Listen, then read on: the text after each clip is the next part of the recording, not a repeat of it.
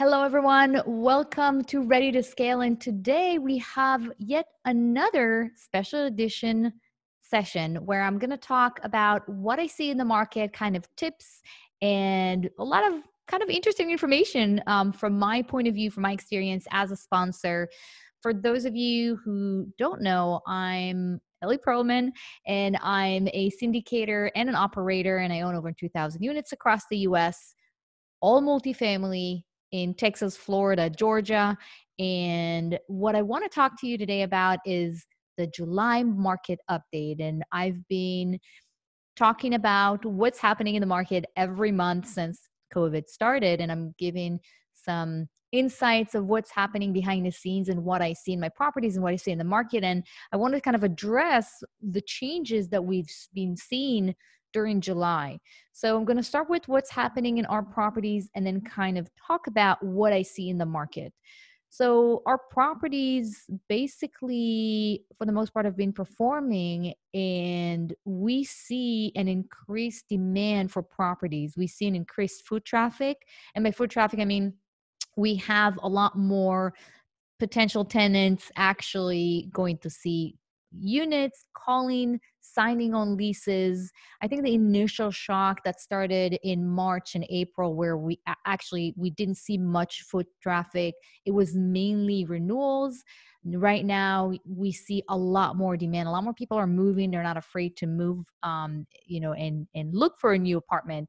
And so we've seen that trend starting a little bit in May, and June picked up, and in July we've seen, a lot more traffic, a lot more demand to our properties, which leads me to the next thing that I want to share with you is that we actually started pushing rents on renewals between, it was 0% during March, April, May, because we didn't want to lose those tenants. And we said, hey, if you renew your lease right now, we're not going to increase your rents at all. We're going to keep it at 0% because we wanted to make sure that we're at, we're high when it comes to the occupancy. The occupancy is high as much as possible because we weren't sure how easy or difficult or challenging it would be to bring new tenants.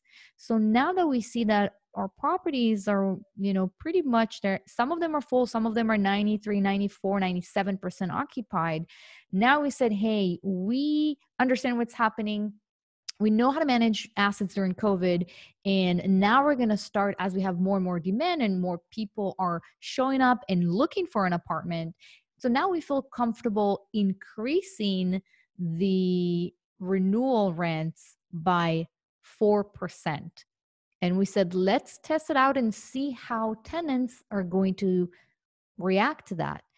And so because we could take good care of our properties, some tenants were surprised by the increase because they've expected it to be at 0% like everyone else is doing. But we actually got very little pushback, and we're still maintaining between 60 and 80% renewal rate, even when we increase rents by 4%. And that's the normal renewal increase even before COVID. And we started it with the properties that are 100%. We have one property that's 100% occupied. We have a wait list, and we've been pushing rents now on renewals by 4%, because even if someone says no, then we know that we can bring someone else who would be willing to pay the higher price. And so that's what we've been doing, basically 4%, 3% increases on renewals. And we're also doing renovation on demand. I'm not going to talk about it because I've been explaining that and talking about it in multiple sessions, solo episodes. But, basically we've been getting anywhere between 10 to 28.5% rent increases when we just renovate the units that, after we make sure that someone actually wants the renovated unit, and then we just go ahead and renovate the apartment. And so the change in July is that we actually started increasing rents on renewals because we knew that most likely either the tenants are going to stay and pay the extra 4%, 3%, or that they are going to to leave, but it will be easy for us to bring someone else because demand is so high. Now, the last thing that I would say about our properties is that I think collections were very high, partially because our tenants are those who lost their jobs are getting unemployment benefits, and the stimulus checks definitely help. There's not much to do outside and spend your money. Nobody's going to Italy, and so you don't really have a lot of chances to spend the money that you have. So paying rent would probably be first. And some investors voice their concern about, hey, what's going to happen once unemployment benefits are going to end? And every state is basically different. I can tell you that Florida and Georgia, those are and Texas, actually, the states that we're investing in, at least some of them are extending the state unemployment benefits. So some states are extending the unemployment benefits by 13 months, and some even extended it by more than that. And that definitely is going to help our tenants pay the rents. And some of them even included the extra $600 in their state level unemployment benefit.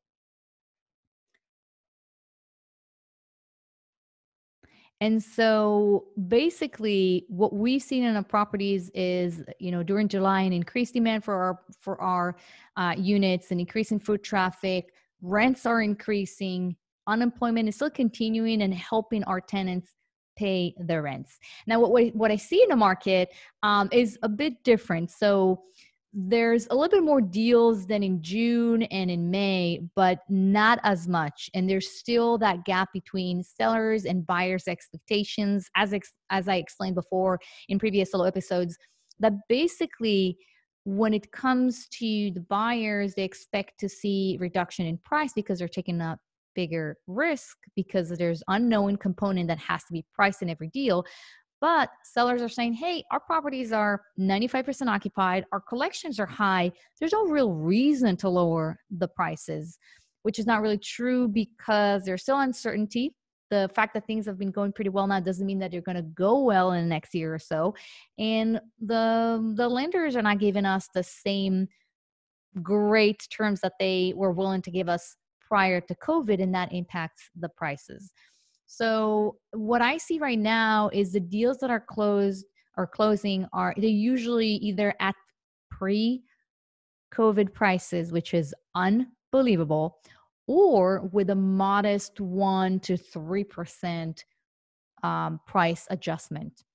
And so there's some of them are trending around that, but I haven't seen any deal with 10%, 15% price cuts. It just doesn't happen. And, I have to say that the fact that prices are still stable, that speaks to how solid and how safe and recession resilient multifamily is, that the prices, the valuation doesn't drop as much even during a pandemic, which is something to think about. Now, the deals that are still going through, the process is pretty fast. So before COVID, usually if you wanted to put your asset in the market, it takes between 6 and 12 months from the moment you start working on it until you actually close the deal and money exchanges hands. Now, even with marketed deals, brokers are saying we're not going to have a 4-week process where they have 2 to 3 weeks to review the documents and the financials. They have to submit an offer. Then we select buyers for the second round of best and final. And then there's another bidding process. So this whole process actually shrinks because, in my opinion, it's because brokers understand that things are changing so quickly.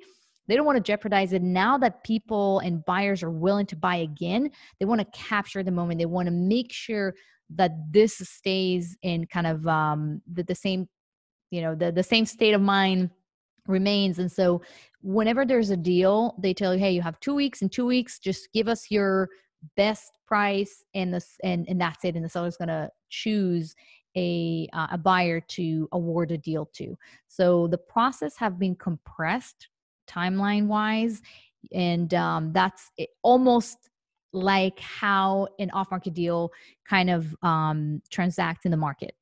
So, that's what we see. We see more deals, maybe not as much as pre-COVID. But every month you have more and more sellers that are willing to put their deals in the market, and you have a little bit more buyers that are interested in buying. Now, the buyers that are actually playing in a sandbox right now, they're not the big players, the institutional funds. They're still sitting on the sidelines. They're more risk averse, and they also don't like to buy value add deals. They don't like to do the work. They don't have those skills, or they're not interested in doing that. And still today, the value comes from value add, from being able and willing to take a property, improve it, and then sell it at a higher price. And this is how you make money. At least that's what I do, and it's been working great for me. And the returns pre-COVID, the returns for non-value add deals the returns were already, pretty low compared to a value add deal. That right now, with all the uncertainty, those returns are not there. So many institutionals are not willing to buy anything right now. It's just the deals just don't pan out and they don't work as well. And so that's kind of what we see in the market. So I think there's a good opportunity for for a company that is willing to buy, I would say anywhere between 30 to 60, $70 million. There's a lot of opportunity right now because there aren't many companies that can buy those, size of properties, size of deals. A lot of the institutionals that were playing in that sandbox are not playing right now. So there's more opportunities to step in and actually purchase a property. And that's what we do. We are I would say in the 20 to 50, $55 million scale. And so deal size, and the bigger the deal, the higher is our chance to actually get the deal.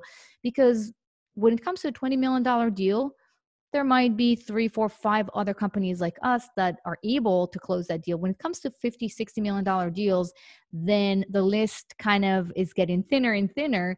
And a lot of the original players are not playing in that field anymore. So that's kind of our focus at Blue Lake. We're trying to target those bigger, larger deals because we're more likely to get it and not have to get into a bidding war against another player, because most of those players are not playing right now. That's it. That's what I have for today. Just wanted to give you a little bit of open the door a little bit and show you and explain to you what is happening from the sponsor's point of view in our properties, in the market.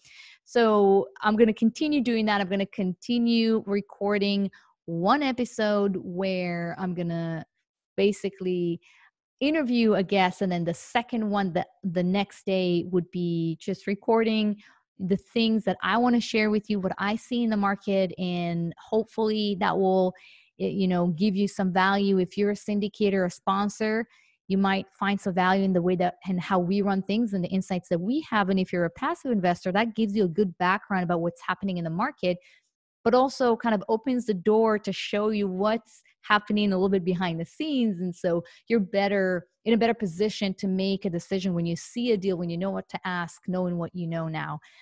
That's everything. That's all I have for today. Be bold, be great, and keep moving forward.